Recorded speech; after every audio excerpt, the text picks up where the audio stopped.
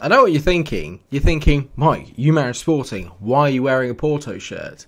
A, it was the only thing I had in my wardrobe that was actually semi-related to Portuguese football. But B, it also...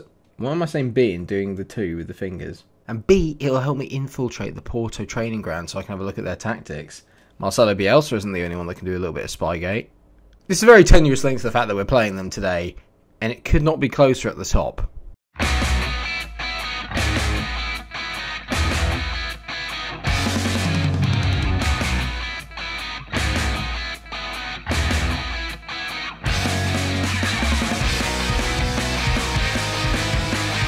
You didn't think I'd do the entire episode in my Porto shirt, did you? I'm not falling for that. Oh. Sorry to disappoint you all, but yes, I have to wear some sort of attire for these videos. Anyway, moving on with the football. I say it couldn't be closer. It probably could, because we could be level on points with Braga and Porto, but we're not. Porto are currently 2 points ahead of us, whereas Braga are 3, and we've all played the same amount of games. Benfica, as we had a suspicion would happen, is that have come out of absolutely nowhere, have a game in hand over us and could go 2 points behind us. So the top 4 now are getting very, very close. But it's safe to say that we have been in pretty sensational form since the last time we met. We have won every single game. Portimonense were beaten again.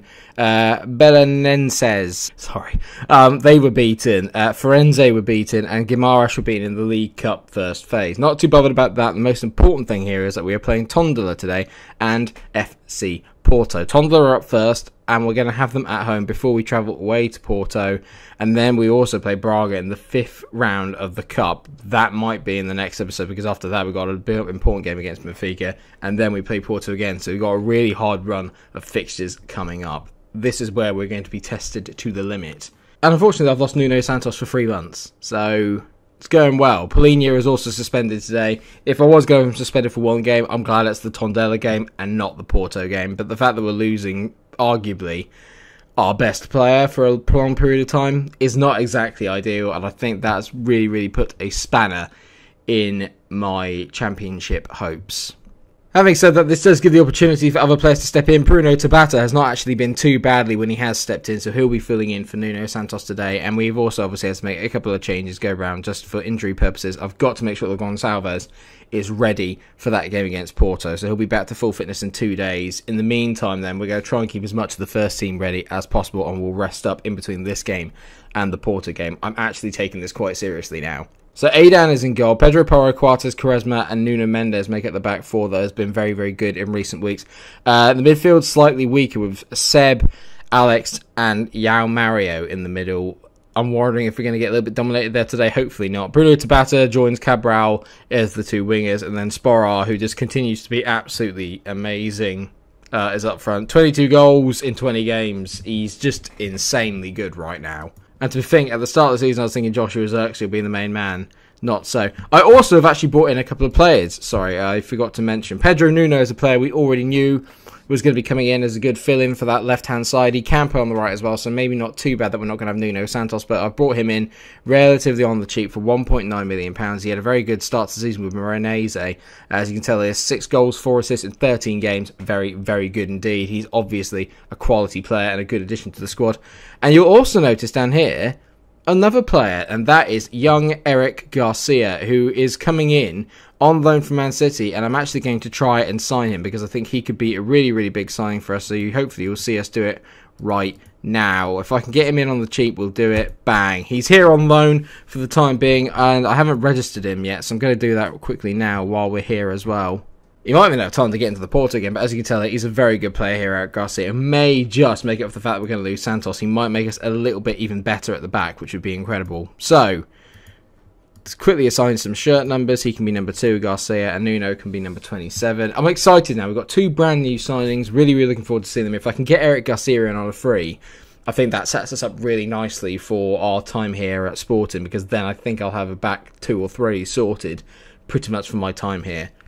Our home record has been almost imperious. We've been in such good form. I don't want it to stop. The best thing about this is that we're carrying really good form going into the Porto game, provided that we win that today. You can tell they're 5 wins on the bounce. Need to keep that going if we are going to basically take a title away from our rivals. Alex on the ball, whips a free kick in early doors, and Quaresma taps it in, but I think he's going to be offside, annoyingly. Lovely ball in from Alex. I mean, that is... He's on. He's on for me there. That... I'm not happy about that. He's on. That's not the start I wanted to today. If we don't win, I'm going to look back at that moment and say that is a load of nonsense. Alex on the ball again here. We've been very good from set pieces all season, and we are again. Eduardo Quaresma gets away with it this time. Well, he shouldn't get away with it. He should have 2 goals in this game, but he has got his goal. We've done very, very well from set pieces, like I say. It's a great ball in by Alex. Lovely, lovely set piece taker. Quaresma with some brilliant movement to the back post. Bangs it. He knows Eric Garcia is here. He wants to keep his place in the team. That's going to do you the world of good, mate. Funnily enough, this actually takes us ahead of Porto if we win this game.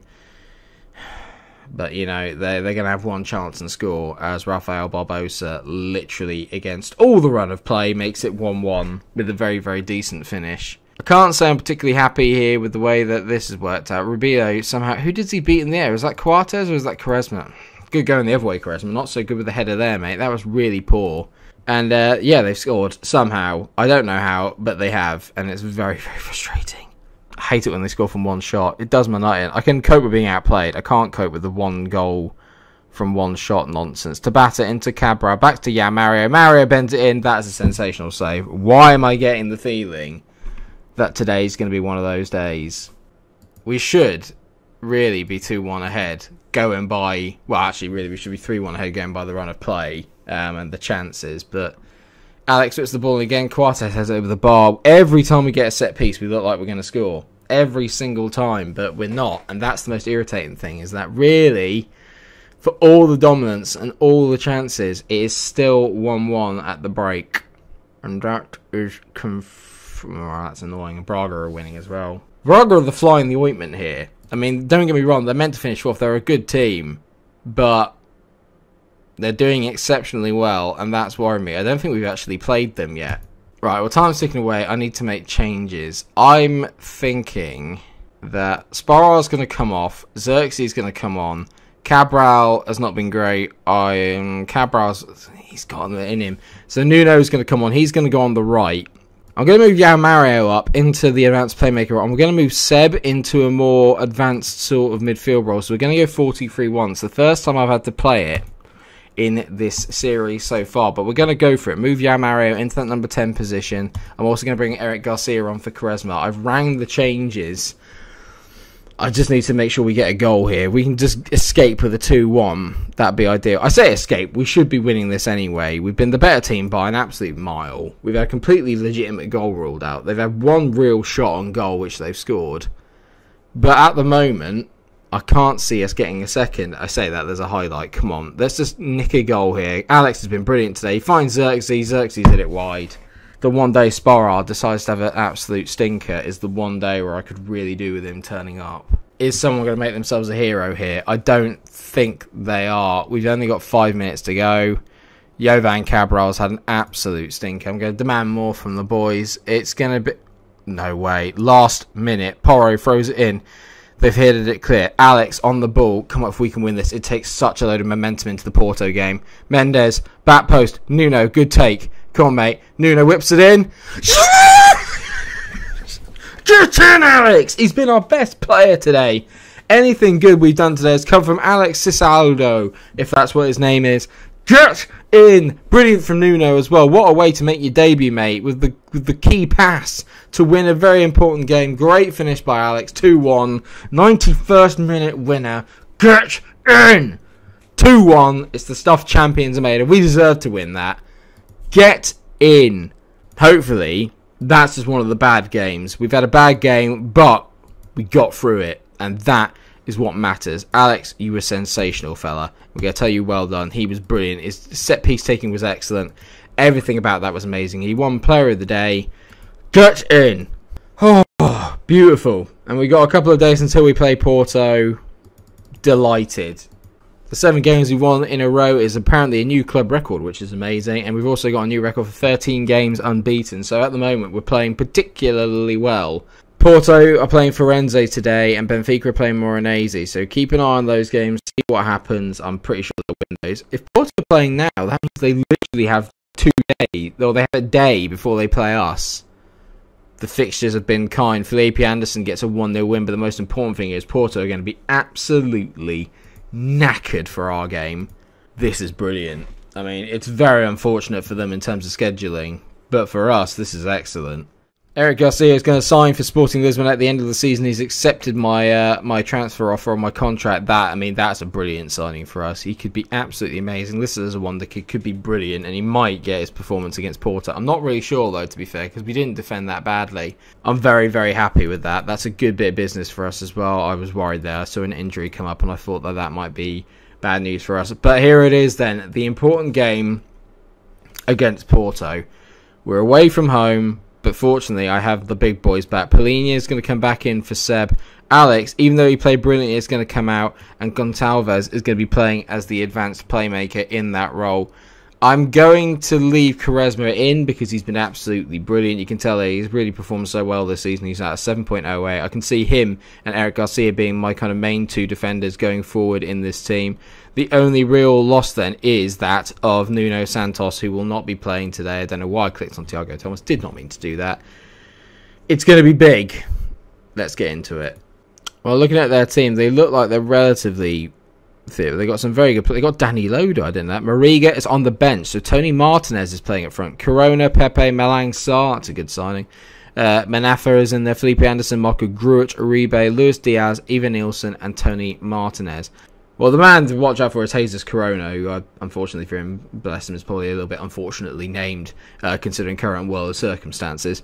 But if we can stop him, then hopefully we'll have a good chance of winning this game. We've played so well recently this season, but this is the first truly big match.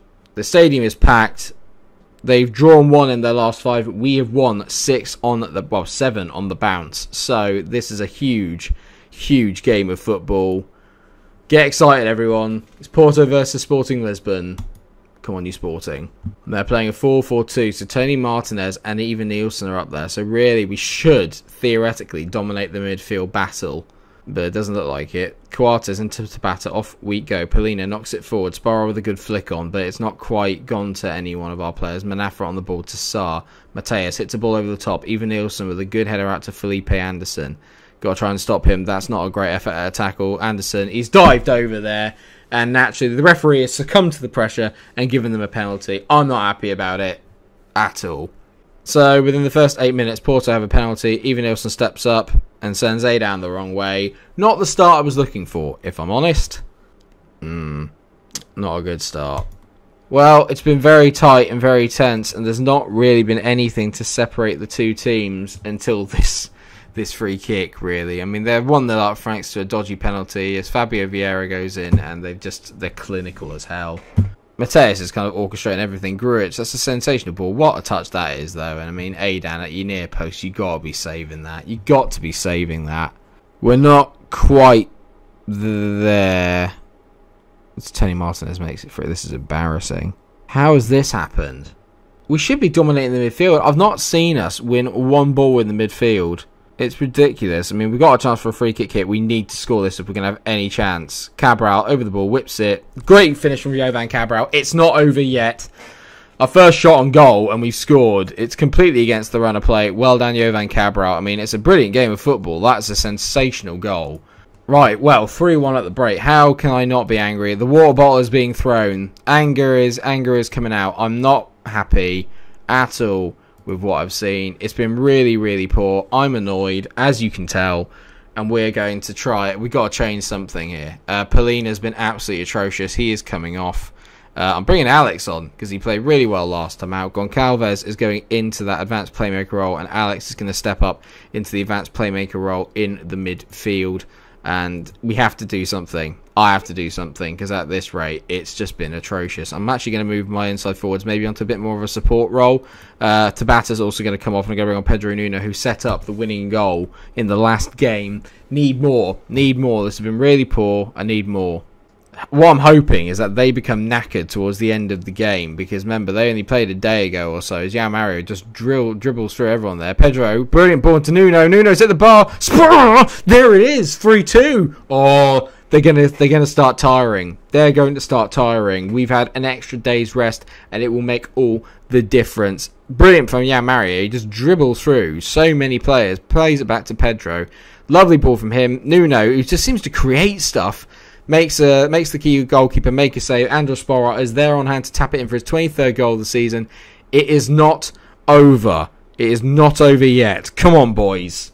We come back and win this. Unbelievable. Even the draw from being 3-0 down would be insane. Corner. Alex. His delivery is usually so good. Not that time. Quartes into Pedro Nuno. Quartes back to Porro. Porro. Ball over the top. Looking for Sporra. He's picked it up. Sporra whips it in. I thought I was going to fall a cab round. Not quite. Quartes. Lovely ball into Alex. He's the man that's making it all happen. Mario. Sporra. Oh, he's hit it wide. I don't believe it. Oh, I don't believe... We're knocking on the door. We're banging on the door right now. Marsh hits it forward, win that first ball. We do. Quaresma takes it down nicely. Great ball into Cabral. We're all over him now. They're tiring Porto. They can't keep up the pressure. Alex, what a pass from Alex. How has Sporra missed that?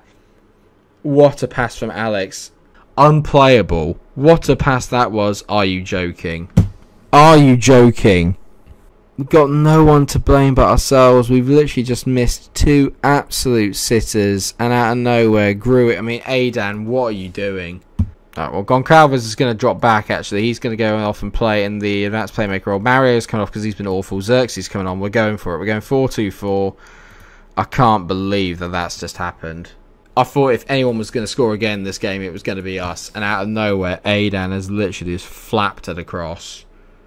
It's atrocious. It's a sensational game of football, but, I mean, I'm gutted. Great ball there. Unfortunately, Sporra is so far back, but Nuno Mendes goes past his man, whips it in. Not quite. Gonçalves got me. Hit it. Pedro, lovely, hits it. Good save by March. They've just been really lucky, in all fairness. They got a pretty dodgy penalty in the first half. They were clinical, and we've just... On a day where we couldn't really make any mistakes, unfortunately, we've decided to probably make the most that we've ever done in a game under my tenure. It's just annoying. I mean, Aidan is killing me here. I mean, this is bollocks. I'm sorry. Come on now. I mean, if you could ever have a game where you make so many mistakes, it's this. I mean, what's that from Aidan? And, I mean, it's unfortunate here as well. Felipe Anderson just plays a pass through Quartes. I mean, of course, it couldn't go anywhere else. 5-2. It should literally be 4-all. Or less than that. I don't believe it. What a day to make mistakes. Just not performed on the big day. Xerxes over the top to Sporra, who makes it 5-3. This is an insane game of football. Oh, my God, I've hit my mic. I have no idea what's happening. We could still make it 5-5 with the amount of chances that we're creating. This second half of the game has been utterly mad. And if you look at it, we're actually winning the second half 3-2. Sporra again, lovely finish. Why couldn't you do that when it was 3-2, mate? You've done that when it was 3-2. This might be very, very different. But no. We've left it too little, too late. We made too many, just defensively, made so many. Aidan's decided to have his worst game for me in goal today. He's made about 2 or 3 mistakes. I mean, every single tackle that we are making is falling to a Porto player, which I find baffling considering they're absolutely knackered, and yet they're still winning every single second ball. Felipe Anderson goes from goal. Oh, well done, Aidan. Well done, mate. I mean, you look at that. Look at the XG. Look at the shot. It's as even as you like. We just made so many stupid errors. Well, we weren't outclassed. That's the one thing I will say. And our winning and unbeaten run comes to an end at the hands of Porto away from home. But if we play like that again, we'll win more games than we won't, put it that way. And next time we come back will be, funnily enough, no break. We're going to come back straight away for the Braga game in the FA Cup 5th round, as in the Portuguese FA Cup. And then we'll also have the game against Benfica away, which could also be very, very crucial. The games are coming thick and fast at the moment. We need to try and keep up. But ultimately, I'm relatively happy. We've got some brand new signings in. We played really well there. It was just a day where we just made mistakes, and that hasn't really happened a lot this season. So I can't be too angry at the boys. I think if we were at home, or if we played that game again, we'd probably win it, if I'm honest. But I think we've missed an opportunity there. I can't deny that. Thank you so much for watching this episode of Matching Mourinho. I hope that you have enjoyed it. I mean, what a second game that was. If you have, of course, then please do drop a like on the video, share and subscribe. And until I see you again for another episode, take care of yourselves, everyone. Happy New Year and stay cool. Bye. Bloody Adan.